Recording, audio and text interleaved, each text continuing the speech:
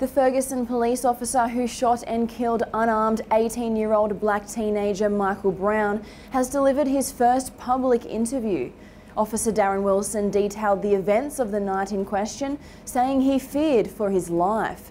Protesters were enraged at the grand jury's decision not to indict Wilson, with over 1,000 marching in Washington D.C.